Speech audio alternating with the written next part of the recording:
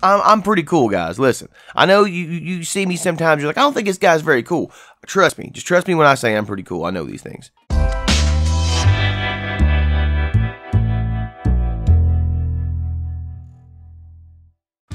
Well, hello there. This is Jake, and I'm back with another video. And today's video is going to be my Doomtober walkthrough. I'm very excited. We done great this year. I think we cranked everything out. I had a ton of people doing it with me. It was awesome. I love the prompts. I thought the prompts were super cool. And watercoloring everything was so much more strenuous, but so much more satisfying. Like, I feel I really improved from day 1 to day 31 in my watercolors. And that's all I could ask for. So that's awesome. Now, you may be asking yourself, hey Jake, why are you wearing leather bracers, you weirdo? And to that I say, you're crazy. I've always worn these. Why are you just asking this question now? But the truth is, it's Halloween, man. It's Halloween, and I was a Viking for Halloween, and I'm going to go to work today dressed as a Viking, which is going to be pretty cool for me. Everyone else is probably going to think I'm weird. Whatever, I don't care. And also, I ain't gonna lie, I got one of these button-up linen shirts, and it may be my new favorite shirt, and I might just start dressing like a weirdo Viking all the time because, well, it's comfy. Anyway, let's get started with the video, but before we do, as always, be sure to like, be sure to subscribe, be sure to drop me a comment below, let me know what you thought about the video, let me know what your favorite Doomtober was this year. I painted the backgrounds black on the first two, and then I was like, I ain't doing this, it looks bad. So I stopped. First prompt was grave, so I just thought, you know, obviously, a zombie bursting out of a grave. That's pretty cool. Troy had the exact same idea. Great minds, you know what I'm saying? So, love the colors in this. I did the indigo in the background. I did some indigo and green for the colors and the grass. And it's just, I don't know. I think this could have turned out a little better, but I liked it. I wasn't unhappy with it entirely, but I feel I could have done a little better with it. But also, I was trying to keep all these under like an hour and a half to 2 hours because I had to record them all and edit them all because, you know, I waited the last second, so I was very pressed for time pretty much the whole time. Number 2 was Bone. I thought Bone was cool. I just thought of some like barbarian with those cool leather bracers. See what I mean there? Like holding a bone, just beating the shit out of someone with it. So yeah, it's Bone. Day 3 was Shadow. I love Shadow. It's one of my favorite ones. This is obviously the Shadow, the comic book character. Thought he turned out really cool. I really liked his design. I love the colors together. That indigo, man, I fell in love with it so much throughout all these, and it was really, really cool. Pustules, of course, it's a zombie barfing up some purple stuff with some pustules all over him. That's all I could really think of. I was just, as soon as I thought pustules, I thought zombie. I did a lot of zombies for this one, but you know, it's Doomtober, baby. All right, now this one I don't think a lot of people got, and it looks like a big pile of dookie if you don't get it. This is a demon from the original Doom game. It's awesome. I drew it just based on the 16-bit character sprite. I love Doom. I love the old demons. I think it was super cool. If you thought it was bad, well, shut up. You don't know. Day 6 was Gnarled. Gnarled was super cool. I enjoyed this. And when I thought Gnarled, I always think tree, but I didn't want to do just a basic Gnarled tree like I was going to do. I kind of like to always go outside the box a little bit. So I did a Gnarled tree, but it's a tree ant, or a Trent, or tree beard, whatever. I like the idea of having the vines for like the beard and like the leaves for the hair and having like the little twigs and stuff. But I thought he turned out pretty cool. I like him a lot. I like to do the zoomed in thing on things that are big, like the close-up shot, because it's hard to get any of the details if I draw them really big in this small of a page. So I like the zoomed in shot to kind of show that they're bigger. So for eyeballs, I did a Beholder from Dungeons & Dragons. Of course, you know your boy, big D&D nerd.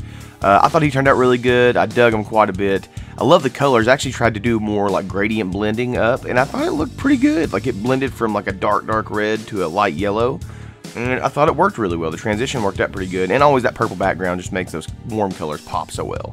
Love it. This, of course, is David from the Lost Boys. I don't think it turned out great. I think it definitely could have turned out better, but I don't hate it. Like, it could be way worse, but I think it's okay.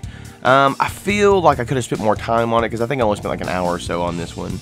If I'd have spent more time, I think it turned out better. But I don't hate it. So, yeah, David from the Lost Boys, come on, Fangs, it's going to be Vampire. Oh, and I couldn't do one of these without having Freddy in there. Although, I've been watching a lot of the Nightmare on Elm Street movies over the last month for my, you know, my Halloween movies for the year. Boy, most of them suck real bad. The only thing that keeps them alive are the awesome practical effects. So, I love Freddy as a villain. The first one's amazing. First movie is amazing. Part 3 is okay. Part 5 is decent. Part 2 is trash. Part 4 I don't remember well enough. I haven't watched that one this year. But anyways, I like Freddy. I thought he turned out really good. I actually used a reference picture of a toy to draw this one, so I was pretty happy with how it turned out. And this was Axe, and I really like the Axe one too because it's a little if you know you know thing. That's kind of pretty much everything I do. It's very weird esoteric knowledge from the friggin' 90s that no one hardly gets. But if you get this, you're cool with me. I like that. This is Gilius Thunderhead from the game Golden Axe. He's one of the dwarven characters you could use, and I always loved him. He comes in like you can ride on a raptor and shit with him. He's really cool. Like he was always a super cool character. I've always loved dwarves. Like the big beard, short stature, and they're just tough and badass. So he's always been my favorite. And they kind of look like Vikings. So I don't know, it's weird. I've always had this love for Vikings. I don't know what it is. Next one is Were Creature. And I didn't want to do a werewolf because I knew that like there were going to be some really good ones done. Like, you know, Troy. Troy did a really good one. So I didn't want to do that because I knew his was going to rock. So I wanted to do something a little different. Originally what I wanted to do was the Curse of the Were-Rabbit, the Wallace and Gromit movie. So I was like, let's do that. Then I was like, it's a little cartoony. Let's make it more evil or mean looking for Inktober. So I did a Were-Rabbit, but it's much more hideous. Big sharp teeth, blood everywhere. Love the yellow background. I just love yellow and red together too, so I thought that looked really good. But I liked him a little bit more than I thought it would. Alright, this one probably lost me some subscribers, but you know what? It's all art, and that's all I care about. So for Undeath, I did the most famous of zombies, which is Jesus. I thought it looked really cool. The skin tones, I love the skin tones. I actually did a little different. I went yellow and did red for my flesh tones, and then I put an entire layer of green over it to give it like a sickly look. And then I did my purple for the shadows. I think this is the best skin tone I did the entire Doomtober. So I really like this. This piece in general just turned out awesome. And for the background, I was trying to do like a, almost like a sickly stained glass. So instead of doing the straight angular lines, I did like wavy, sick looking lines. So I thought it turned out pretty cool, and I think the green helped it pop some. I don't know, I liked it a lot though. I thought the piece turned out really good. Not trying to offend anybody, but if you got offended, don't be offended by art. Yeah, next one is Ritual. Now this, the reference I used for this was one of those old Russian Orthodox monks. If you have never seen them, look those guys up. They are the coolest looking human beings ever. They're in these black and white robes with like a hood, and they got all these weird like arcane symbols on them, and I just imagine them performing a ritual because they do rituals. So I thought that was super cool. Good reference for the ritual one, I thought. And for Stalker, obviously I drew the most famous of stalkers, the Predator. I mean, he's literally called the Predator, and what does the Predator do? It stalks its prey. So yeah, obviously I had to draw a Predator here. Turned out a little bit cartoonier than I'd hoped, but I realized where I had such limited time with these, cartoonier was better because it was a little quicker. But I really enjoyed it though. I thought he turned out really good. I like the skin tones here with the brown and the highlights. I thought they did pretty good. But yeah, man, I can definitely tell I've improved a little bit as I started this, and it's super fun. You know I couldn't do a Doomtober without doing Cthulhu, my buddy, my pal, my Dark Lord and Master. So for wings, I decided to do Cthulhu. It's a pretty basic, simple Cthulhu. I like the straight-on pose with the wings kind of curling around. I need to do more dynamic poses. I feel that a lot of mine are real simple. But what I normally do, instead of worrying about the pose of the character, I worry about the composition of the page. So I think his wings coming up and curling around here, leaving this as the open space, I thought that looked good. So I decided to do that. And I did that a lot of the time, so... But I liked him. I thought he turned out pretty cool. And of course, Cthulhu Fataka. And also, I could have done Cthulhu for Eldritch, but I really wanted to draw the Black Pharaoh himself, Nyarlathotep. I love Nyarlathotep as a Lovecraftian god too. He's really super cool. He's actually one of the very few Lovecraftian gods that kind of walk amongst the people and like cause chaos. He's awesome. He's a great character in the Cthulhu mythos. But yeah, if you've never read any Lovecraft, he's got some great creepy stories, and today would be your last day to really read it for the season, you know what I mean? Or just read it anytime. It's also really good during the wintertime. Wintertime's a good time for horror because everything's dead. But yeah, there's Nyarlathotep. Alright, next one is Void. Now, a lot of people didn't get this one because it's not a super huge movie, but I really loved it. It's genuinely one of my favorite horror movies in the last probably 20 years. It's a movie called The Void, and in The Void, there are these cultists that surround this hospital. And I ain't gonna say anymore. This cop goes to the hospital because he finds someone out on the road. He takes him to the hospital. When he gets there, he can't leave because he gets barred in by these crazy cultists that look like this. They are the coolest looking cultists ever, and that movie is a banger. It's a 10 out of 10. Love it. There's a couple like nonsensical parts, so I ain't gonna say it's 10 out of 10. It's a solid 9 out of 10 though. I love that movie. Once again, another prompt I could have done Cthulhu for, but I didn't. I did tentacles, and I didn't want to always go with like a Lovecraftian thing because I always do that when it comes to tentacles. So I decided to go a roper. They have the most ridiculous tentacles in D&D because they have a 50-foot reach that is absurd. And I learned that the hard way several times. I love the way this turned out. I was trying something new with the background, doing like the layers and the different tonalities. I thought it turned out really good though. I was really happy with this, and one of my favorite ones actually. Next one was Mutant, and of course I had to do the most famous mutant ever, which is a Ninja Turtle. Now if you notice, it's a very nondescript Ninja Turtle. He's got a red mask, which originally they all had red masks on the video game. You know, in the comic book they didn't have any mask color because they, you know, they were black and white. But original ones with color had red masks, so you don't know which one this is. He also has his bow, he also has his sai, his nunchucks, and his sword back here. So he's got one of all the weapons. You don't know who he is. You know he's battle worn though. He's got a cracked shell, he's sweating, he's been kicking some foot soldier ass. So yeah, foot soldier, Foot Clan. Sorry, I'm stupid. But then if you notice in the background here, I did something kind of cool. I did the blue, purple, red, and orange. And if you notice the colors and what the order of the colors, it's very important. Because Leonardo leads, Donatello does machines. Raphael is cool but crude. Michelangelo is a party dude. See, I'm pretty cool, guys. Listen, I know you see me sometimes, you're like, I don't think this guy's very cool. Trust me. Just trust me when I say I'm pretty cool. I know these things. Next up is the greatest wizard ever. It's Gandalf the Grey, old Stormcrow himself. I absolutely love this one. And what sucks about this one though is I recorded the whole damn video, and actually, okay, so I didn't record the whole video. I thought I hit record and I didn't. So I got most of the inking done, and I looked over and I was like, shit, it's not recording. So I hit record on it and got the rest of the inking, and then I got all the painting recorded. But then after that, I went to load it into my program, and the program just shut down. Every time it locked the program up. So I was like, you know what? I'll shut my computer down and try it tomorrow. Came back the next day, video was gone. I have no idea what happened. It just disappeared like magic. Like magic from a wizard. It disappeared. Yeah, but I really liked him a lot. I thought he turned out really good. I love my Gandalf. This one's probably like my least favorite, to be honest. I love the concept. I just wasn't great on the execution. I thought it could have been better. But this one was for Apocalypse, obviously. And for Apocalypse, a lot of people thought like, well, I thought I was going to draw the villain Apocalypse. I'll tell you why I didn't. I don't love his design. I like Galactus way more, and he obviously brings the apocalypse. But I'm not a huge fan of Apocalypse's design. Like I looked up a bunch of reference pictures, and I was just like, it was boring to me. You can't beat that Galactus, that Jack Kirby excellence right there. I just think it looks so good. I love it. Threw the Silver Surfer on there because he's one of my all-time favorites. Thought it was a cool little piece though overall. Next one was Rat.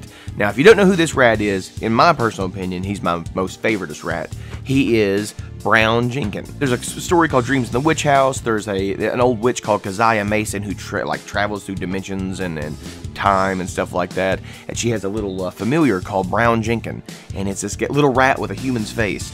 And it's pretty terrifying. It's my favorite Lovecraft story. Check that out. If you're going to read any story, you're going to read any Lovecraft story at all, I would suggest that one because it's my favorite. Next up we have Witch Doctor. So when I thought Witch Doctor, the first thing I thought of was BillyWitchDoctor.com from Aqua Teen Hunger Force. But I didn't want to do that. So I decided to do a troll from World of Warcraft. Because it looks very, they had a lot of they didn't actually have a Witch Doctor class, but they were very Witch Doctor-y. They're very like, oh, the voodoo man. You know, so they looked very Witch Doctor-y to me. So I thought he turned out pretty good. I was surprised. I knew I wanted to make him very colorful, very bright, very World of Warcraft-y. And there's that indigo again. And I really like how the ghost turned out too. I just basically splotched water on a little bit and then let it soak for just a second, then dabbed it off. Just to give a different tonality, only slightly though. But indigo and that orange, chef's kiss, love it. And I was afraid to do this one, but boy, I really, really, really loved it. This is a spell, obviously. And I did just totally monochromatic. I did black, white, purple. That's all I used. So I guess it wasn't completely monochromatic. I guess so. Yeah, black and white don't really count as colors.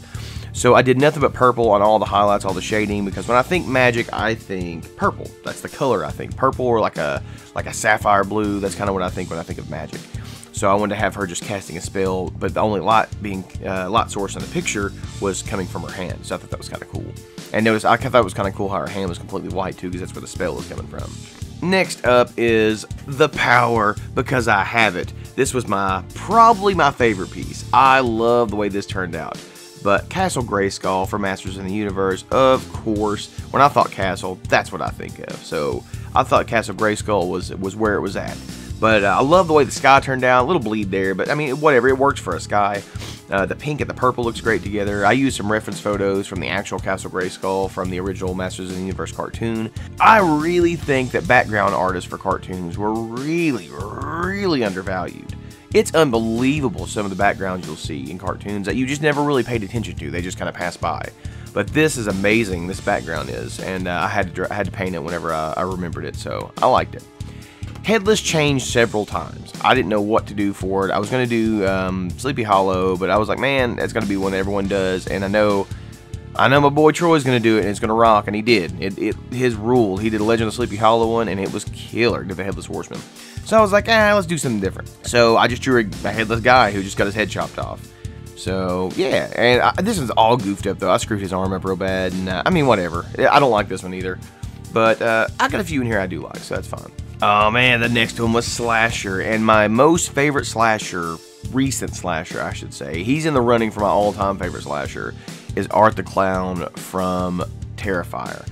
Oh, this movie's so good, the first one's so good, and it was made with a budget of $35,000. That is it, and it is a banger. Watch this movie. The second one just came out. I haven't had a chance to watch it yet, but I've heard like people were like throwing up and passing out in the theaters. That's kind of an old trick they always say about scary movies, but apparently it's supposed to be pretty good too. But yeah, Art the Clown, love him. This one, of course, is Creep. So I just drew what I thought was like the creepiest looking guy that I could think of, which was like a guy with like shaded square frames and like a comb over and red hair. And I don't know, blood on his mouth because he was eating people. He looks like a serial killer. He has a very Dahmer-esque look. It was a very nondescript, non-specific serial killer. So he's supposed to be a very generic serial killer, but I think it relayed the point of being a creep, because if there's anything that's creepy, it's serial killers. Also, the orange and the indigo. Oh, love it. Alright, next is Alter, and if you cannot tell, I love me some horror movies. This is from Hellraiser 3, Hell on Earth. So there's a scene in it where they go into this church, and well, I'll say Pinhead because that's how everyone knows him, but his name is Hell Priest. He's standing at an altar in front of this big stained glass window, and he holds his arms out and he says, "I am the way," and then the window explodes, and it's badass. He takes two of the nails out of his head and puts them through his hand, and then he like stretches his arms out in this pose right here. He T-poses and says, "I am the way," and then that cross window explodes. It's awesome. It's a great scene from that movie. Next up, I have Cult. And listen, if this lost me a subscriber, well, good. I don't want you here anyways. I'm okay with political views. You can have whatever view you want to. That's totally fine. But when you are suffering from cognitive dissonance and you are denying reality, then you are part of a cult. So the biggest cult members I could remember in recent history are QAnon people, are MAGA people. So like they're absolutely crazy. They absolutely denying reality. I've heard some. Listen, I live in a haven for this stuff. So you'd be amazed at some of the shit I've heard from these idiots. So yeah. And the flag in the background is like a "Don't Tread on Me" spoof flag, but it's like "I like to drink pee," which is funny because I don't hate the "Don't Tread on Me" flag in its historical context, but everything's been repurposed by these idiots for something stupid. He's wearing a Q shirt. He's a zombie, kind of. You know, he's pretty zombie-esque, or he could be a meth head from Kentucky. So who knows? Either one, it looks pretty close. Wearing his MAGA hat and wearing his American flag around his neck, which the flag code specifically says you shouldn't be doing, but they don't know that. Last but not least, it is Doom. And I knew that I was going to do some sort of Doomsayer piece for this because I was really excited for it, because I specifically put Doom as the last one to be kind of, you know, thematic and fitting. If you notice, it's all my favorite color combinations. It's purple, and it's green, and it's yellow. I even got my blue pencil in there. It's the Doomsayer hovering over Frigg the Doomsayer, who's like the mascot, you know? So it's Frigg and the Doomsayer. I thought that was pretty fitting to close it out with. It was the first year we done Doomtober. I loved it. I thought it turned out really good. I'm so happy that everyone participated in it. You guys rocked it. You did so good, and I really appreciate all the support and all the participation, man. You guys put a lot of time and effort to doing a Doomtober, and it was really cool of you. So, but that's it for this video, guys. I hope you enjoyed it. I hope you liked the little bit of context on each piece. But once again, like, subscribe. If you have any questions, drop them below, and I'll answer them about, you know, my process, whatever you want to know. But as always, thank you so much for watching. I do really appreciate you, and keep on drawing on. Later. Oh, and happy Halloween. Woo!